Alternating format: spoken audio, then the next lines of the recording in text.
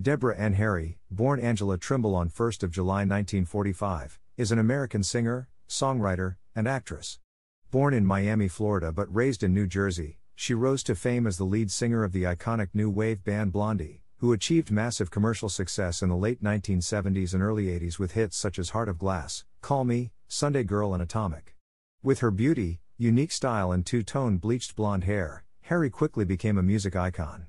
She has featured on the cover of Rolling Stone and also been immortalized by Andy Warhol.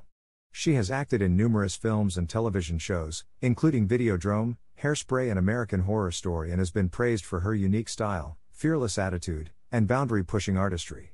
Throughout her career, Harry has been a trailblazer for women in music, breaking down barriers and defying expectations with her innovative sound and bold persona. Her enduring influence as a musician and cultural icon continues to inspire generations of artists and fans alike.